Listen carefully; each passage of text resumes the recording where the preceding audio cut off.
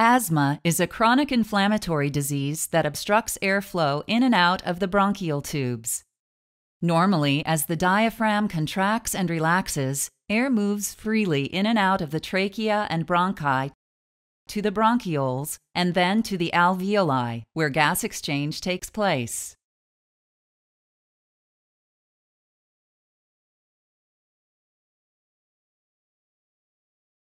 During this process, carbon dioxide will diffuse out of the bloodstream into the alveolus, while oxygen will diffuse from the alveolus into the bloodstream. Smooth muscle in the bronchial walls is controlled by the autonomic nervous system. Sympathetic stimulation relaxes smooth muscle and produces bronchodilation when the air is warm, moist, and free of irritants. Parasympathetic stimulation contracts smooth muscle and produces bronchoconstriction when the air is cold, dry, or contains irritants.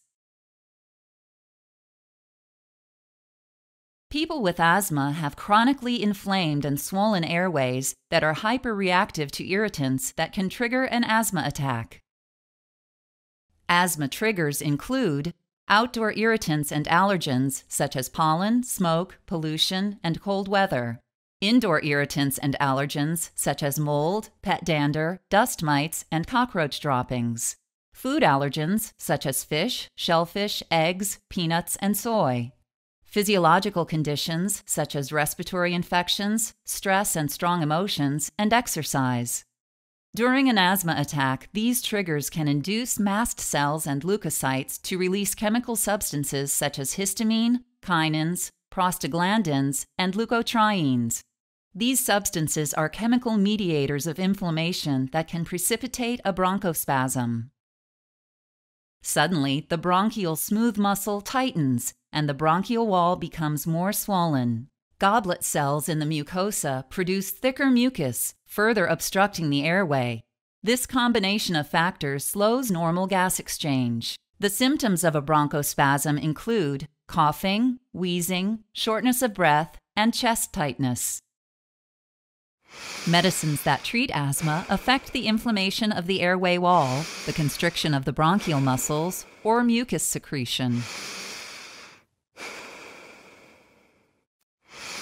The most important asthma medications are long-acting anti-inflammatory drugs such as corticosteroids, leukotriene inhibitors, and cromolyn sodium. These drugs keep asthma under control by preventing or reducing inflammation of the bronchial wall. This makes the airways less sensitive to bronchospasm triggers. Regular use of maintenance medications makes it less likely that an asthma flare-up will take place. Bronchodilators are either quick relief rescue medications, such as short-acting beta agonists, or long-acting maintenance medications, such as theophylline and anticholinergics. These drugs cause the bronchial smooth muscle to relax quickly or gradually over a longer period of time. Regular use of long-acting maintenance medication is critical in keeping your airways open and less inflamed. This reduces the likelihood of asthma flare-ups. When flare-ups do happen, it is important for patients to work with their licensed healthcare professional to develop an action plan for the correct use of short-acting rescue medication. Rescue medication opens airways quickly, providing symptom relief within minutes.